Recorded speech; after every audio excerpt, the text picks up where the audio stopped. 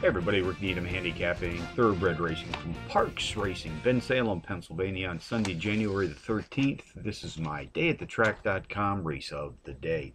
Take a look at race 2 this afternoon, folks. 12:46 p.m. Eastern Post Time. Mile test on the dirt track.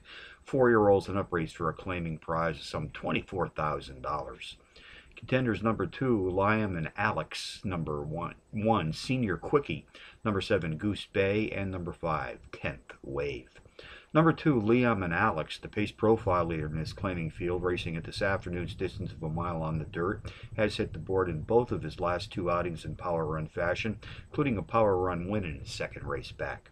Number 1, Senior Quickie, the morning line favorite, has posted a trio of power run performances facing better company in his last 5 adventures.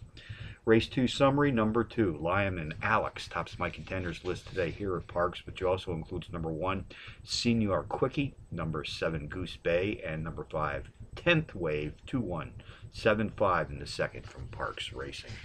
Bonus long shots, stay right here at Parx, race number 6. Entry number 9, Unwanted, 4-1 in the morning line, takes a 13-level Trackmaster class drop. Nice overall speed for this 5.5 furlong sprint.